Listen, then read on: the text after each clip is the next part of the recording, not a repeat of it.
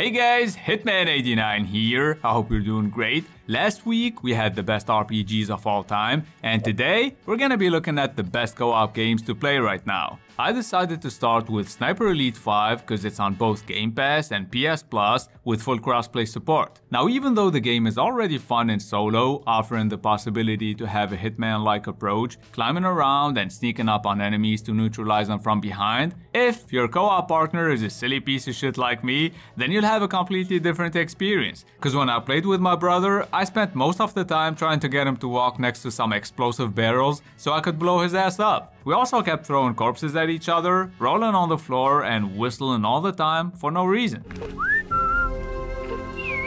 Keep in mind the enemies are dumb as fuck, so you might want to crank the difficulty up a little bit, otherwise you'll find the game a little too easy. Good thing these slow-mo X-ray shots never get old. Now let's move on to the second game. Although Dead Island 2 is limited to 3 players instead of 4, at least you get to keep your progress whether you're the host or a guest. I mostly played this game alone and honestly, it was a blast. The gore system is the best I've ever seen, and I've been dismembering people since the early 2000s. In video games, obviously.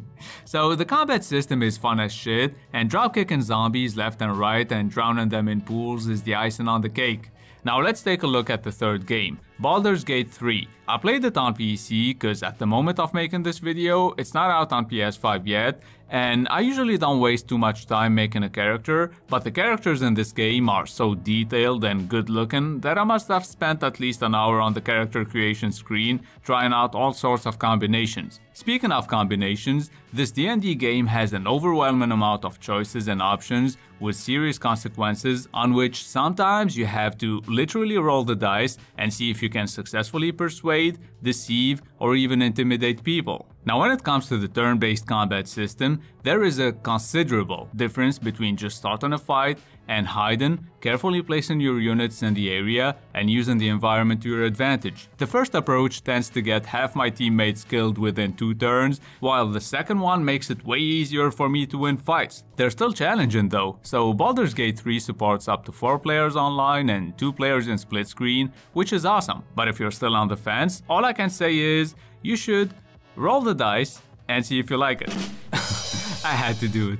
Anyway, the fourth game I want to show you is Remnant 2. And believe me, not only co-op makes the game more fun, but in this case, it makes it more doable. Cause Remnant 2 is real tough. There are 4 starting classes to choose from. I went with the sharpshooter even though I can't aim for shit. And whether I played solo or online, there's one thing that didn't change, and it's the fact that I died every 2 minutes. So if you're looking for a challenging looter shooter with procedurally generated levels, you might want to get this one. But if that's not really your cup of tea and you'd rather play a fun, isometric cyberpunk RPG, then maybe you should take a look at the Ascent, which first came out in 2021 on PC and Xbox, and then later on in 2022 on PlayStation. Speaking of which, it's currently on PS Plus, and as you can see, it still looks sick, especially the explosions. So I played the Ascent with my wife. She kept dying every 2 seconds and barely killed anyone. Was it fun? No, but if you don't play it with complete noobs, it can be a blast. It's also worth noting that the Ascent only supports crossplay between PC and Xbox.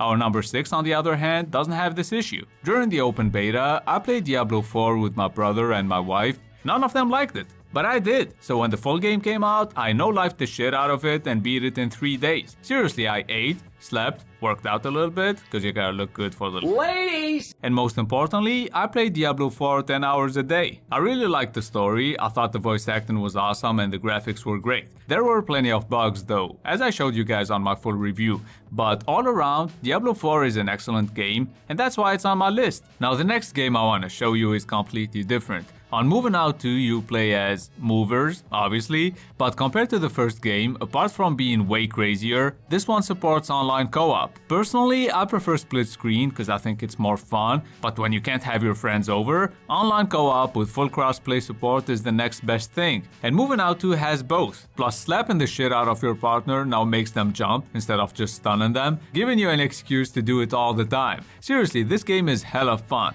Try out the demo on Steam and see for yourself. Now if you want a seamless co-op game, check out Atlas Fallen, which is the only game on this list that's limited to 2 players. And it's a drop-in, drop-out system, meaning only the hosts keep their world progression. That being said, sand surfing, exploring the world, and fighting tougher enemies with a friend is really fun. Too bad you both have to be on the same platform though. Anyway, to future-proof this video, I decided to include 2 games that aren't out yet. The first one is Trine 5. If you haven't played Trine before, then you should know that combat isn't the real challenge here. It's puzzles. You have 3 characters to choose from and you can switch between them at will. I don't know about you, but whenever I play Trine, I spend 69% of the time sabotaging my friends.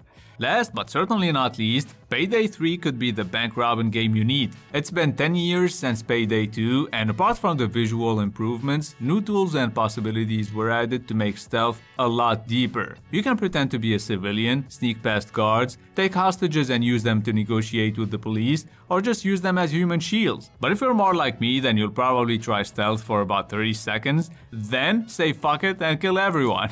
Payday 3 releases September 21st with full crossplay support, and it's landing day 1 on Game Pass, so go for it. Now before you click away, I still got 2 more games for you, but they came out in 2021 and that's why I put them in the honorable mentions part of the video. The first one is It Takes Two, and it's probably the best modern co-op game you can play. You literally need a partner to play the game, and it's got so much variety, it's like you bought a bunch of co-op mini games. Valheim originally came out on PC, but earlier this year it also released on Xbox. I played it a lot, and if you have at least a friend who's willing to take this journey with you, you can't go wrong with Valheim. And that's gonna be it for the best co-op games to play right now. Let me know if I missed some good ones. By the way, half the games on my list also support split screen, so if you found this video useful, a thumbs up is always appreciated. Also, if you're new to the channel, please subscribe. It's been Hitman89. See you guys very soon. For the pay stub or you'll pay up. Don't make love to the game, bruh. Fuck the game up. Change up, rearrange stuff to your greatness. Same us for the way up. Play the game, bruh.